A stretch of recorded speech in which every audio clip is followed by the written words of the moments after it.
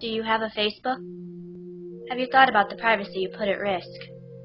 The Facebook allows users to post their favorite music, books, movies, their address, hometown, phone number, email, clubs, jobs, educational history, birth dates, sexual orientation, interests, daily schedules, exactly how they are related to friends, upload pictures of themselves, and even political affiliations. Its privacy policy even goes so far as to state it also collects information about you from other sources, such as newspapers and instant messaging services. This information is gathered regardless of your use of the website. Think that's scary? The Facebook's term of service states, by posting member content to any part of the website, you automatically grant, and you represent and warrant that you have the right to grant, to Facebook an irrevocable, perpetual, non-exclusive, transferable, fully paid, worldwide license with the right to sub-license to use, copy, perform, display, reformat, translate, excerpt, in whole or in part, and distribute such information and content, and to prepare derivative works of, or incorporate into other works, such information and content, and to grant and authorize sublicenses of the foregoing.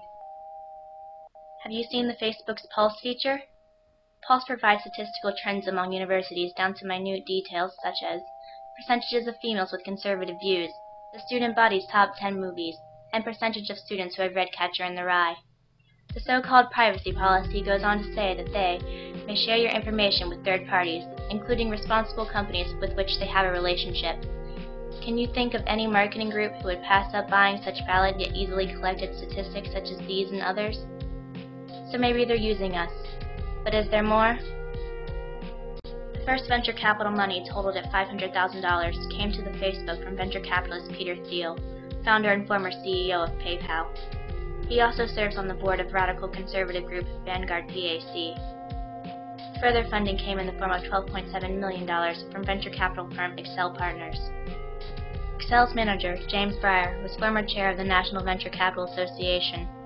Breyer served on National Venture Capital Association's board with Gilman Louie, CEO of In-Q-Tel, a venture capital firm established by the Central Intelligence Agency in 1999. This firm works in various aspects of information technology and intelligence, including most notably, nurturing data mining technologies. Breyer has also served on the board of BBN Technologies, a research and development firm known for spearheading the ARPANET, or what we know today as the Internet. In October of 2004, Dr. Anita Jones climbed on board BBN along with Gilman Louie. But what is most interesting is Dr. Jones' experience prior to joining BBN. Jones herself served on the board of directors for In-Q-Tel and was previously the Director of Defense Research and Engineering for the U.S. Department of Defense. Her responsibilities included serving as an advisor to the Secretary of Defense and overseeing the Defense Advanced Research Projects Agency.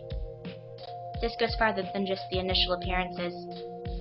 DARPA shot to national fame in 2002 when knowledge of the existence of the Information Awareness Office came to light.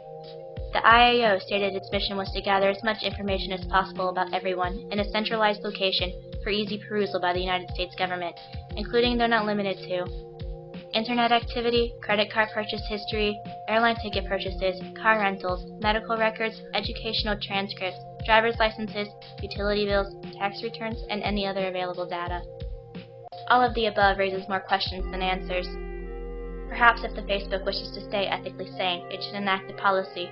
What happens in the Facebook stays in the Facebook.